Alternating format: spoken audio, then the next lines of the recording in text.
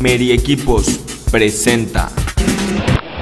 Hello, I'm Janelle from UVP. I'm here to talk to you about UVP's colony counter, the Colonydoc It Imaging Station.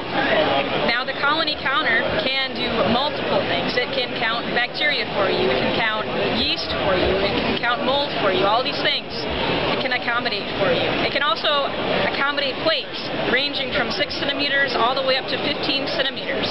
So I'm going to show you a little bit about how to capture the image and then analyze that image that you just take.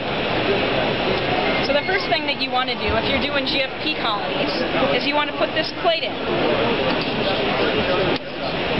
Then what you want to do is you want to select from all the different lighting options. So for GFP we have blue, but for other colonies, regular white light colonies, you can also choose between the white, and then we have your dark field lighting here, and finally, as you saw before, we have the transillumination lighting, which is the real bright light.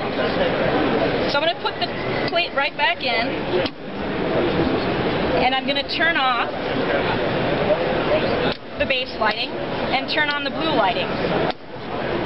You put your plate in, you centerate, you go ahead and close the doors to give you a darkroom environment. You go ahead, you come over here, you capture the image of your dish, and then you go ahead and you select Start Colony Count. After that, you go ahead and select Automated Colony Count, and you'll see within seconds, you'll actually get a count of all of your colonies. So there you see, we have generated 156 colonies. It's really as simple as that.